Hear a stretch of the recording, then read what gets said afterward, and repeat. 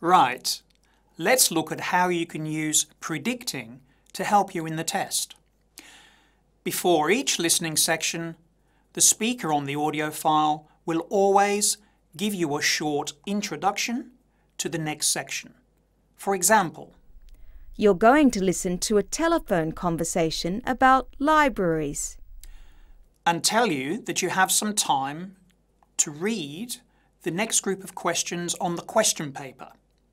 For example, first, you have some time to look at questions 1 to 5. After this, there is a pause for about 30 seconds when you will hear nothing. But what do you think you should do during this pause? Well, we tell our students that this is a golden opportunity to prepare yourself for listening by thinking about the situation and the vocabulary in the following listening section. In fact, you should ask yourself questions like these during the pause. Who will be speaking? Where are the speakers?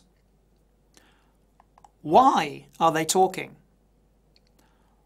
What are they talking about? You should use all the information that you have for this. The introduction you have heard, the instructions on the question paper, and the questions on the question paper.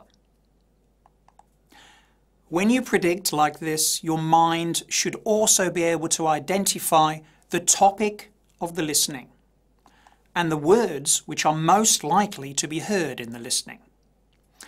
If you can use your time to predict, as I've described, you'll give yourself an advantage when you have to answer the questions.